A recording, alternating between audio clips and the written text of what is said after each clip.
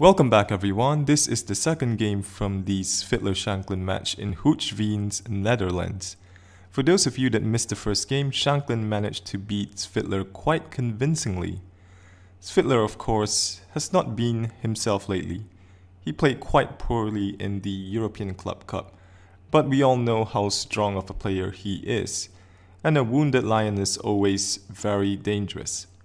In this game, Svidler has white, so he is definitely going for a win. Svidler opens with the English opening. We have c5 from Shankland, knight f3, knight c6, knight to c3, g6. Black wants to fianchetto this bishop. White plays e3, preparing to strike with d4. Knight f6, d4, c takes d4, e takes d4, and d5 from Shankland, hoping to isolate this d pawn. So here Svidler takes on d5, knight takes d5, queen to b3, attacking the knight, knight takes c3, and here b takes c3 is playable, but Svidler goes bishop c4, which puts more pressure on black's position. Now looking at this pawn on f7. So we have e6, and then Svidler takes the knight. Bishop d7. And here bishop b5 from Svidler. So here if Svidler were to play a normal move like castles, then knight to a5 would win a piece. This squares a4 and b4 are covered by black's bishop, so this queen cannot defend the bishop. So after bishop d7, Svidler goes bishop b5, prompting black to play a6. And now bishop e2, and this creates a weakness on b7.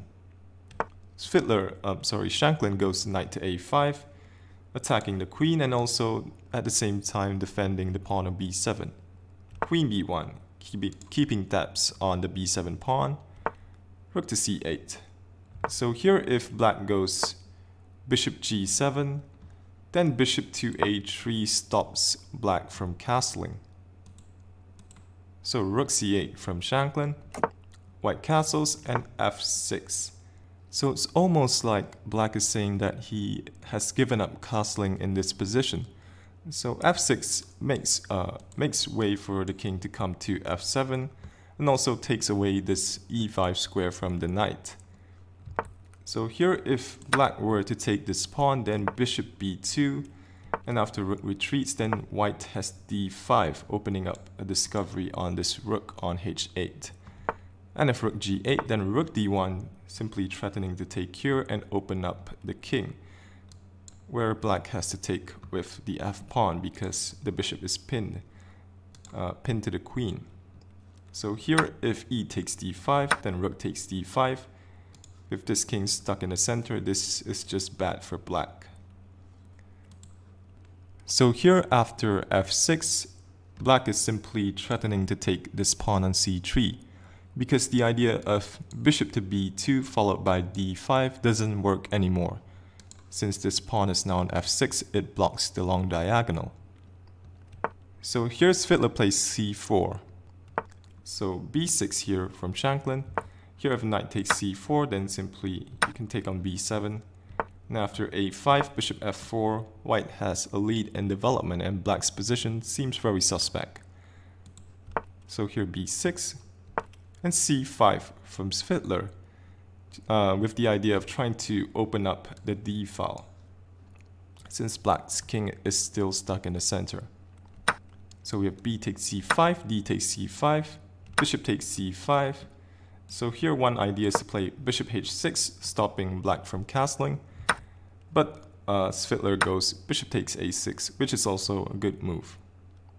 And rook to b8, moving out of the attack and also attacking white's queen. So white plays queen to c2, queen to b6, protecting the bishop, also attacking white's bishop, bishop d3. And here king f7 seems like the most natural move in the position, stopping any sacrifices on g6, and also controlling this g7 square, in case the queen ever tries to sneak in on h6. But here black played king to e7, which I'm not sure why, maybe just to protect this bishop. Bishop f4 from Svidler. And black's pieces seem very loose, and if he is not careful, things could go wrong.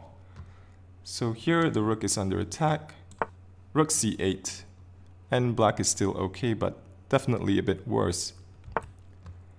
But here Shankland plays bishop to d6. So after that is taken, then Svidler goes rook f to d1, and now white has tremendous play down the open d file. Queen b6, stepping out of this dangerous line. Here rook a to b1, again harassing the queen, queen to a7, and queen to d2 from Svidler, just staring down this d file. Also looking at h6. And now with black's king on e7, this comes back to haunt him. Bishop a4, attacking the rook. Svidler trades rooks, and then queen to h6. If black takes the rook on d1, then after queen takes h7 check, white wins black's queen. So rook to f8 from Shankland, preparing to meet queen takes h7 with rook to f7. Svidler plays rook to c1, just stepping out of the attack, and also with potential coming down the c file.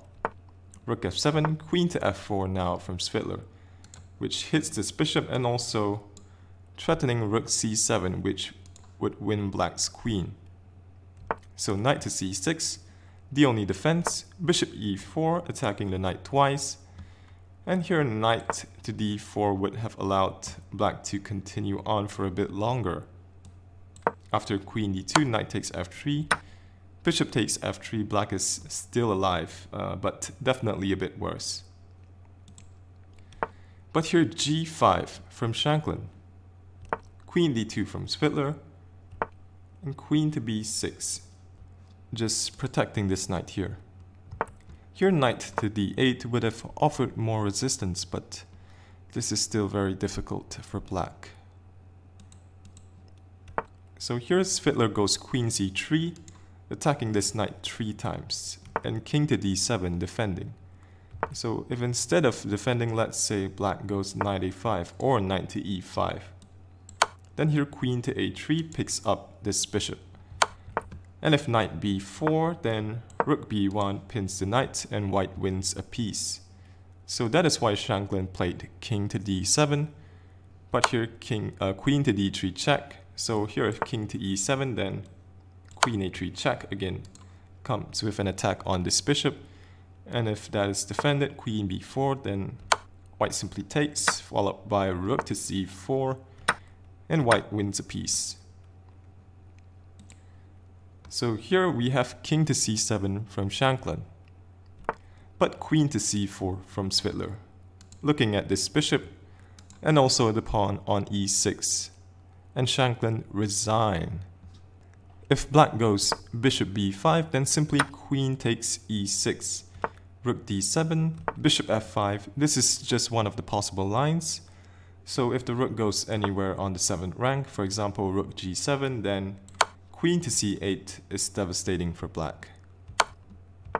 So here rook to d8, but white simply takes the pawn on f6.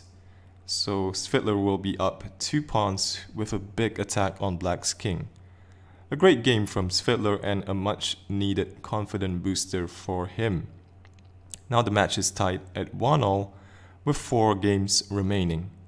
If you enjoyed the video, feel free to subscribe, share or leave a like.